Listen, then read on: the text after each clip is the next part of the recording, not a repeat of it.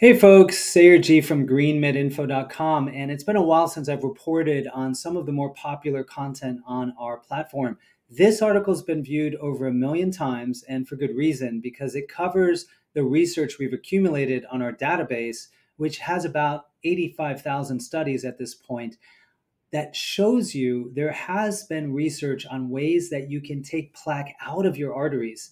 And that's really exciting because statin drugs, which are multi-billion-dollar industry unto itself, basically have over 300 adverse effects. Only a few of those are actually on the black box warning label, such as memory loss and its ability to dysregulate blood sugar.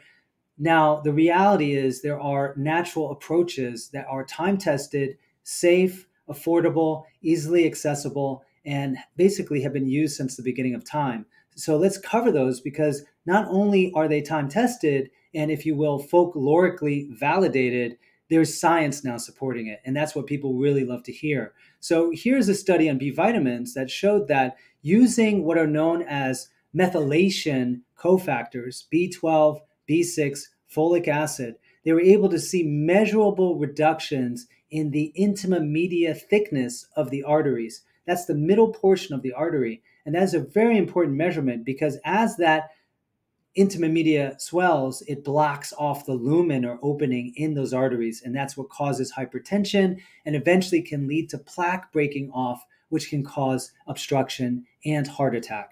And so this is one of the studies that shows that just very basic B vitamin therapy can go a long way. One quick qualification is if you use a formula that has B12, make sure that it doesn't have cyanocobalamin. Cyanocobalamin is cyanide containing. You want the form that would actually bind to cyanide, which is used in the cases of cyanide poisoning, like hydroxycobalamin or methylcobalamin. These forms do two good things. They actually donate, in the case of methylcobalamin, a methyl donor that can methylate, tissues, for example, that have been harmed by homocysteine and heal them.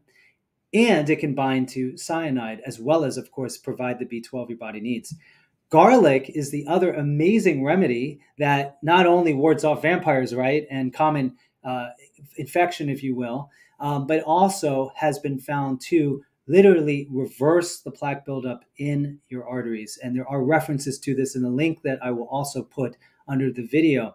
My favorite is pomegranate. I almost used pomegranate as a book cover. Instead, I just love the Romanesca cauliflower because it looks like a fractal. But pomegranate was found in an Israeli clinical trial to pull the intima-media thickness back so that it opened the lumen up to 30% greater over just the course of a few weeks of consuming pomegranate juice concentrate. That's how amazing it is. I love talking about pomegranate because it actually cleans the epithelial tissue in your mouth when you drink it. And guess what? That same epithelial tissue is what lines your arteries. It is also what comprises the breast and prostate, both of which benefit profoundly from pomegranate. It has been shown to be very good for reproductive tissues, protecting against cancer, and actually has independent anti-cancer activity. To look at those studies, we have several hundred of them on the pomegranate database on GreenMedInfo. You have fermented cabbage, would you believe it? Kimchi, I'm half Korean, I love kimchi, has been found to have, at least in the animal model, the ability to prevent the buildup of the arteries and start to reverse it, buildup of plaque. I love arginine and citrulline, actually, which is very prominent in watermelon because it helps to increase nitric oxide and dilate the blood vessels. So in one animal study, they found a 24% reduction in arterial thickness after using arginine. There's a number of other studies you can look at on GreenMedInfo concerning this compound. One mechanism, it's like eating chocolate. It helps to increase nitric oxide in the blood vessels, which dilates them fully and addresses what's known as endothelial dysfunction, which is the first stage of heart disease when the blood vessels just are not opening or closing adequately to accommodate fluctuations in blood pressure. Of course, we have turmeric, another incredible compound. We have over 3,000 studies on GreenMedInfo showing its benefits. One of those studies actually is on curcumin reproducing the benefits associated with exercise. So simply consuming curcumin in this one study was found to confer cardiovascular benefits equivalent to exercise. Now, sometimes I don't like telling people that because in their minds they may be like, oh, I can just cheat and pop a few curcumin pills. It doesn't work that way, but I have to acknowledge the research, and it is very compelling. So one thing it seems to do very well is modulate the hemodynamics such that it's not an clotting mechanism, but it does help to keep the blood flowing properly. And that's one of the benefits of turmeric. Sesame seed, another really good example. A human study was found to profoundly benefit markers for blood pressure, cardiovascular disease, and there is research in the animal model showing a reversal of plaque buildup. So these are just a few of the foods that have begun to be studied.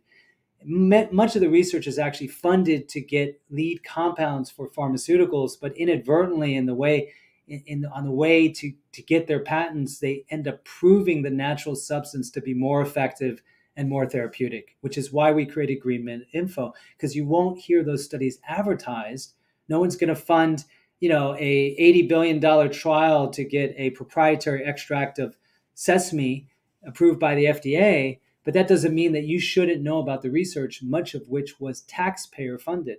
So GreenMedInfo right now has a huge database of research across 10,000 topics that you can access for free. In addition, we love to give away what is, to me, one of the best health guides on the planet, which is produced by a colleague of mine, a nurse who actually used the GreenMedInfo database to create this resource.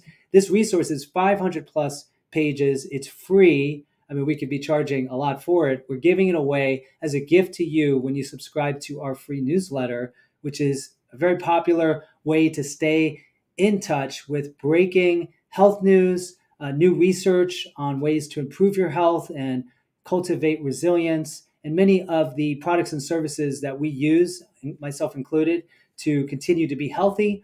You can find them also through our newsletter. So I hope this has helped.